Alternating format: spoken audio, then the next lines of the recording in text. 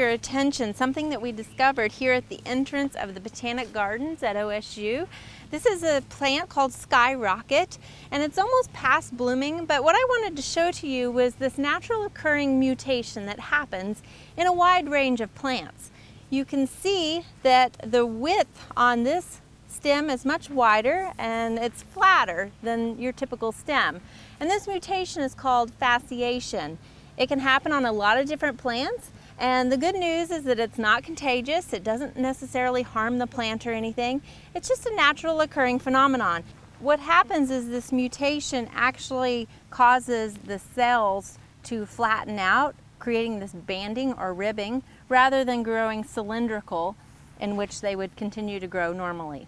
It can be caused by a lot of different things: environmental changes, hormonal imbalances, sometimes viruses and insects, but really it's not going to harm your plant. If you don't like it, you could simply trim it out of this plant.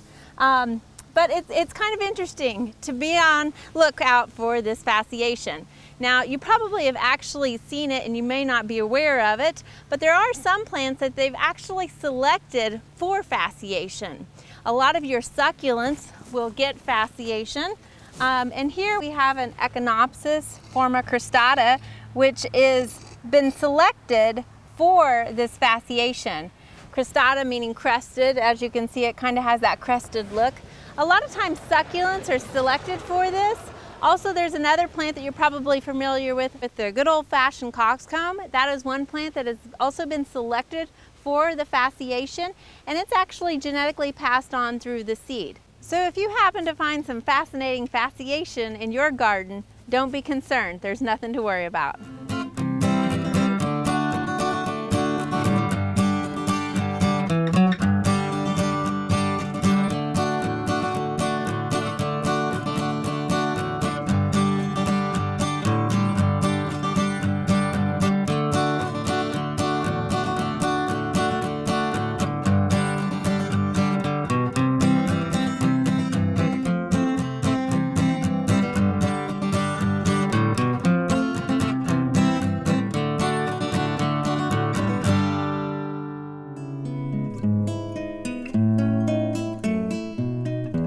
Hope you enjoyed this video. It's part of our Oklahoma Gardening YouTube channel.